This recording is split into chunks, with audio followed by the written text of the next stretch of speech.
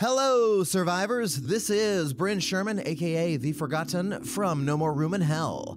It's been a long time since our last dev blog, and we have a lot of new content to show you. But first, let us answer the burning question on everyone's mind.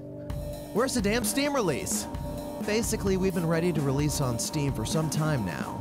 Unbeknownst to us, Valve released the SDK 2013 just as we were wrapping up for release.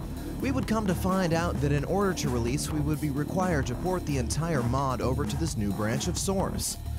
After grinding away, we completed this port and gained a few nice additions, such as multi-core rendering and use of the Oculus Rift, which you'll be pleased to know that our lead programmer ordered a dev kit for. As we finished preparing to launch for the second time, Valve informed us of a legal issue that needed to be resolved before a release could happen. No fucking way! As of right now, we are still waiting for Valve to resolve this issue.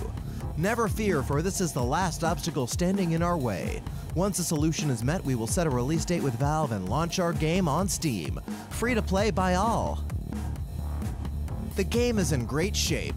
We have eliminated the major crash bugs and managed to squeeze in various optimizations. Old art is being touched up.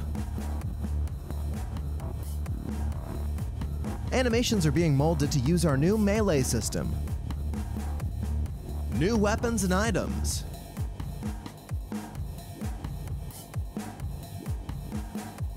New maps.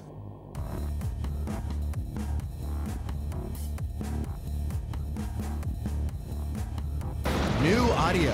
This is Hurricane 88, Oscar Mike with FEMA Supply Drop. And even new characters are constantly being worked on. We've released the first 2 episodes of our Let's Survive series that features gameplay from our Developer Plays sessions. In this series, you'll get to see exclusive in-development content that has not yet been released to the public. The first 2 episodes feature our newest objective maps. The first up is Tuxeth, the latest map from Nayor, the man who brought you Broadway and Cabin. The second episode finds the team in Lakeside, created by Gregster. Stay tuned for further episodes. Get out of this room. Watch out, grenade! Grenade! Oh god. It's hard to believe that it has been almost a year since we were greenlit on Steam. We would like to thank our loyal fans for sticking with us throughout the development. We would also like to thank our closed beta testers for their service in making our Steam release go as smoothly as possible.